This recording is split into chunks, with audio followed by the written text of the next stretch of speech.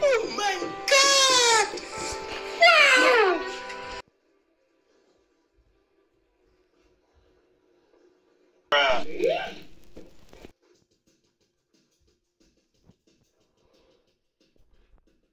Я тут думал над нашей игрой. Нам надо менять схему.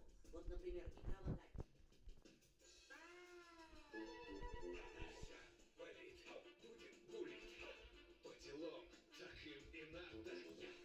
All my friends are toxic. Нужнее здесь. Речь? Не поняла. Ёжик у них тренер, что ли? И смотрите у меня, без лишних нежностей. Хоккей — это вам не бальные танцы.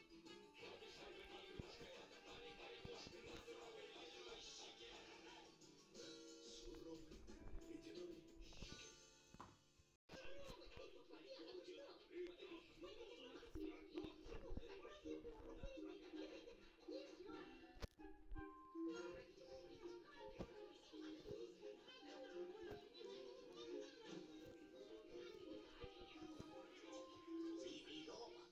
Ему не надо спать. Ты не волнуйся. У меня педагогический стаж. Ого-го, я лучше знал, что надо ребенку. Он уже взрослый. Все мы хотим, чтобы дети быстрее выросли. Торопим их, а потом жалеем об этом.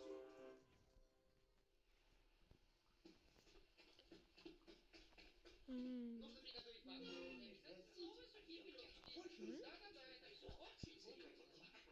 Ну, как он? Мне кажется, еще слаб. Я вот тут метку. В любом случае требуется время, чтобы организм окреп. Не трясите вы его так. Но ему нужен свежий воздух. Однако ходить ему еще нельзя. Это серьезная нагрузка на организм. Но У меня есть тележка. я с ним погуляю. Может,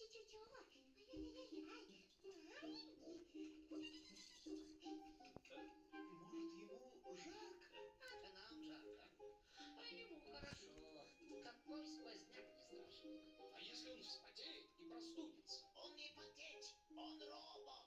Как ты можешь так говорить о собственном сыне? Потому что я сделать его своими руками.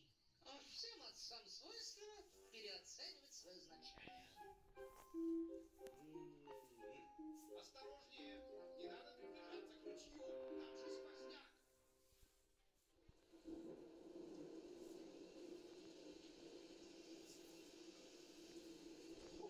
Неужели эта мерзкая погода будет и завтра? Тучам конца не видно. Самая коварная погода, очень опасная для здоровья. Как там наш мальчик?